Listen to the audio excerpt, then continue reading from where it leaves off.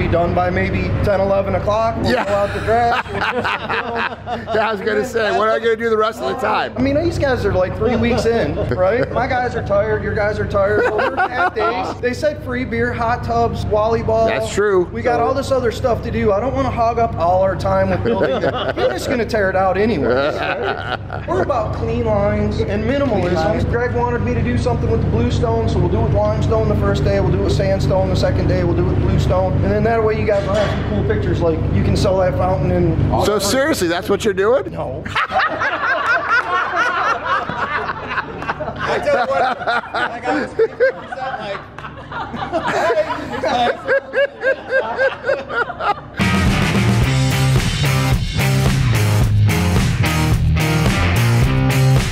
Hey, good morning, pond people. It's Brian. I'm excited because it's Monday morning, which means a new artist of the year is here. John Adams, his son Tristan, the rest of his crew, who are gonna meet here in a second, and it's breakfast time. We don't even have to work. Just get to say hi to these guys and get to meet all of them, huh?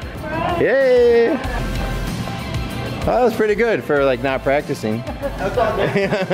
Welcome to the sandbox, buddy. Oh yeah. Yeah. Let's get her done. Are you excited? Yeah, of course. I missed last week with Alan, and you saw what he did. And for me, Alan built a flower and garden show display. Every square inch for something back here, right? And I could only tell from the pictures. We have a whole other load of rock now, so we can even build more. I'll tell you this, you have something that the other two artists don't have. You have a fresh load of hand-picked weathered limestone.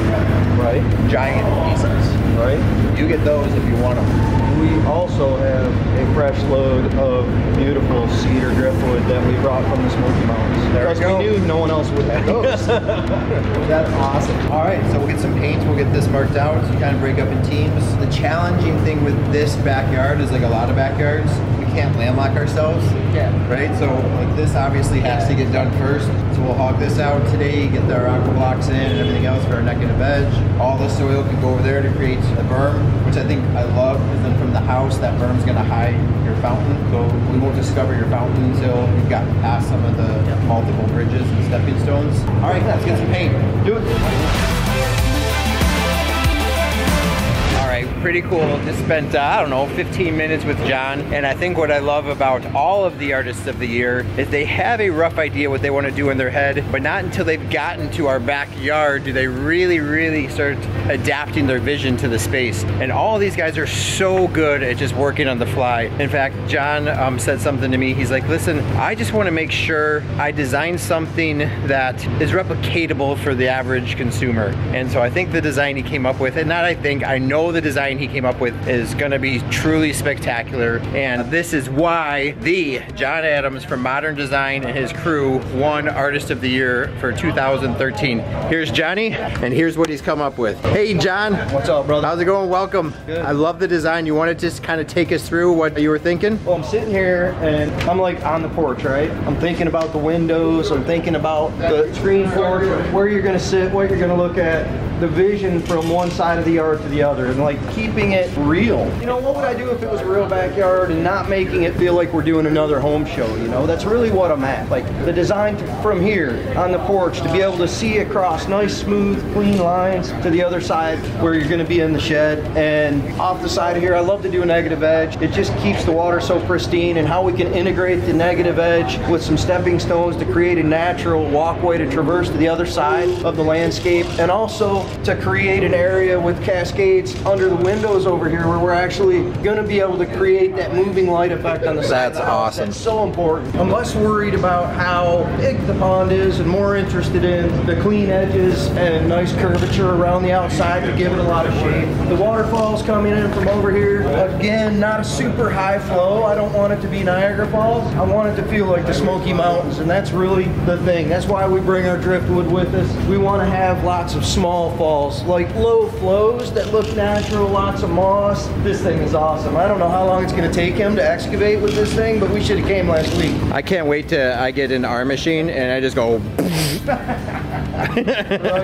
Maybe. It's a decent sized pond. I'd put it at 16 by 18 or something like that. Yep. Some great stepping stones coming off. So instantly coming off the deck, we're gonna have some large stepping stones with water ripping in between, kind of coming this way. And then over here where April's at, more of the negative edge area. Yes, absolutely. And this is where we're hoping to drop that down to get views from inside the house. So now we get a waterfall visible from inside the house. And if we drop our reservoir down 12, 18 inches, then we instantly get a 12 to 18 inch fall anyways. Yeah, we're gonna have a 2-foot high waterfall at least right here. Nice. Will not change the elevation very much. Nice. This is gonna end up being some sort of seating area. We're gonna lose the straight line. Who knows what we'll do. Maybe the fire feature is gonna go in over here. There's gonna be a little more retention in this area, and that's gonna kind of all be planted and block off the view of what you're gonna see when you walk through here. Well, and let's not, you know, I think you've got something like you really want to share. You've been thinking about doing something for a couple years with something you brought all the way from your hometown. And so let's wait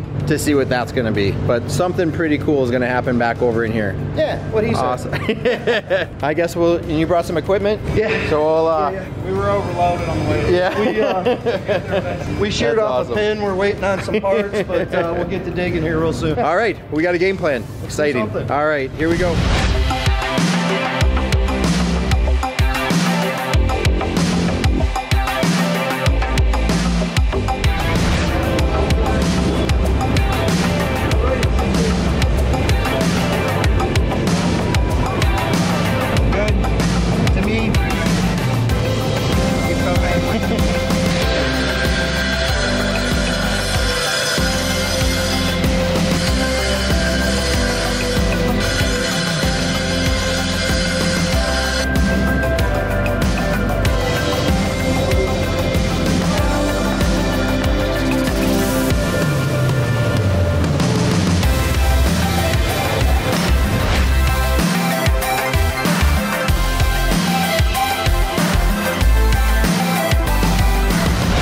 Needs to move this pole for some reason or another.